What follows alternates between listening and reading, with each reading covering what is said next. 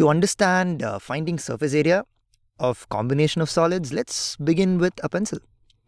And let's see where we go. Now if I ask you, can you find the total surface area of this pencil?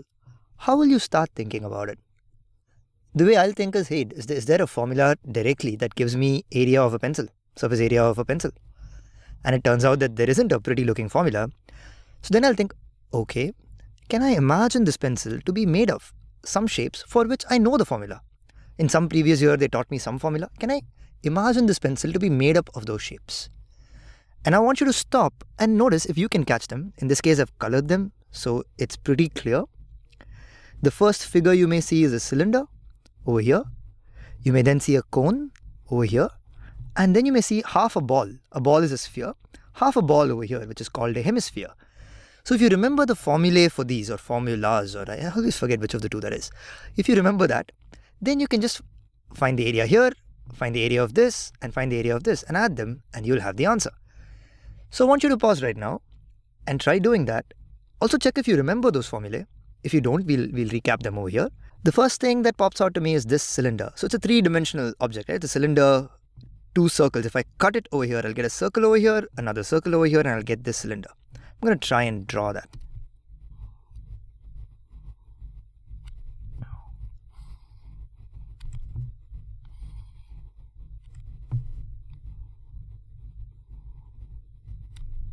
And what is the formula for this part of the area?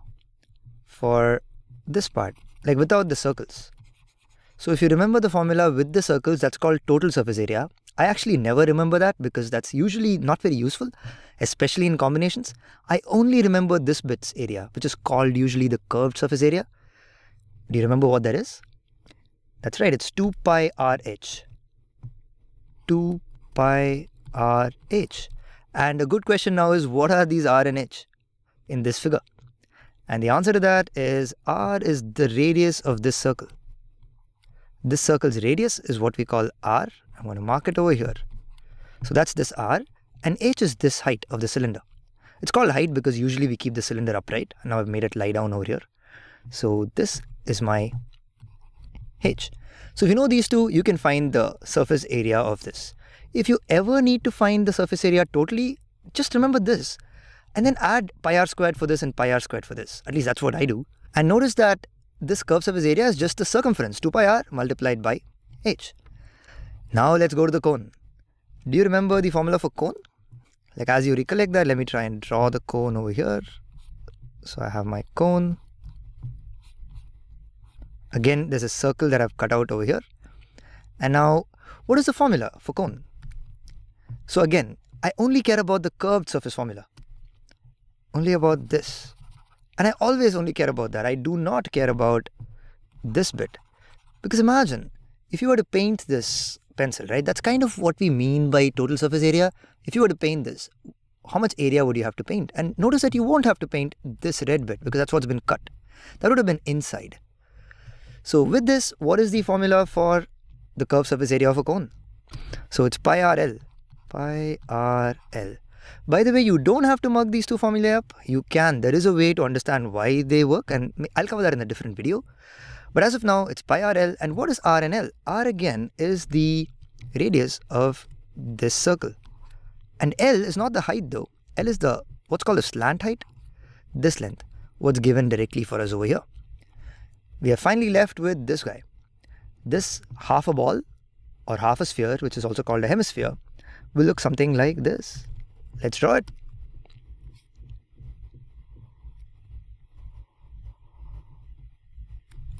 There it is. And I have something that looks like half a ball. That should do. And you need to find this area.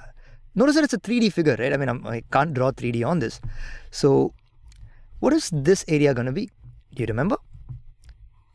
Now, if this is R, if this radius of this circle that we've cut here, if that's R, and once again, if we care only about this curved surface, because you can just add pi r squared to it, then this curved surface area is actually a very interesting number. It's 2 pi r squared.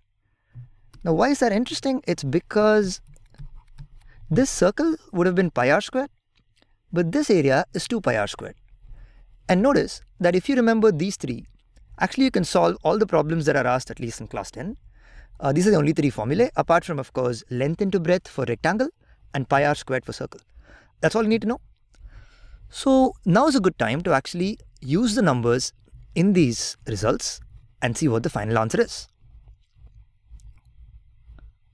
I'm going to do it now. Let's see if you get the same answer.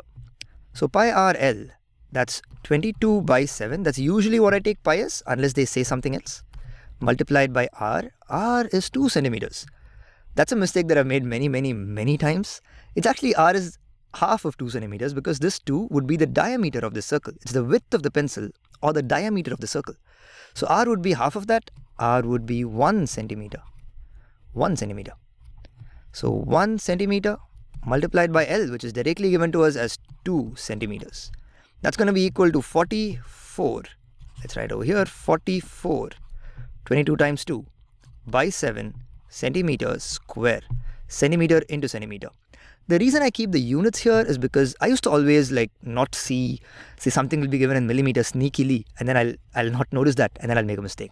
So I try my best to keep the units so that I minimize the chances of going wrong. I still go wrong. The number of times I make calculation errors in this is very high. So what about 2 pi RH? 2 times 22 by 7 multiplied by r, which is 1 centimeter. Notice that the r is going to be the same. This circle and this circle are the same for over here and here. 1 multiplied by h. H is this length, right? That's 10 centimeters. Let's draw a line again over here just to keep things separate. Now let's find this. This is going to be 2 times 22, 44 times 10, 440. So 440 by 7 centimeters square. Shouldn't surprise us. Clearly this surface area should be much bigger than this. It turns out it's 10 times more, 10 times bigger. Now you have this hemisphere over here, that's 2 pi r squared. So you're going to take 2 times 22 over 7 multiplied by r squared. R is 1. So 1 centimeter square. And this is also going to be 44 by 7. That's a coincidence. In general, this and this need not have been equal at all. So now we have it. Now let's look at this. What is the total area of this going to be? Just the sum of these three. 44 plus 440 plus 44. In other words, 440 plus 88. I'm going to do that in my head. 440 plus 88, that's going to be 440 plus 100 minus 12. So 540, 530, 528. So 528 over 7 centimeter square. And you can leave it here or calculate what this will be. I'm going to just do that. So 7 goes 7 times in 49 and I'll have 3 remaining. And that's 38. 7 goes 5 times in 38. And then I'll have 3 more remaining. And in 30 it'll go 4 times. And I'll have a remainder of 2. It'll just go under 3 times. I'm going to leave that there. It's a rounded off answer. And one of the problems I had, at least when I used to solve such questions, is whenever I looked at an answer like this, I would be like, I've definitely made a mistake. Because I'm used to getting pretty looking answers. But don't worry, in this chapter, you do get a lot of answers that look something like this. And finally, the purpose of this video is not to find the surface area of a pencil, even though that's what we did.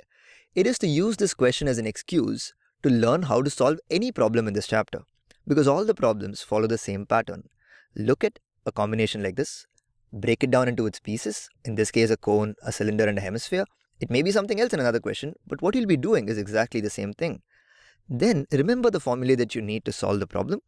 I actually chose the pencil here because it gives us neatly the only 3 formulae we need to remember, which is pi RL for the curved surface area over here, 2 pi RH for the cylinder surface area and 2 pi r squared for hemisphere. You can solve any problem just using these 3 as long as you also know a rectangle, which is length into breadth, and pi r square for circle. Once you've done this, it boils down to checking the numbers correctly and putting them in without making any mistake, and you will have your answer.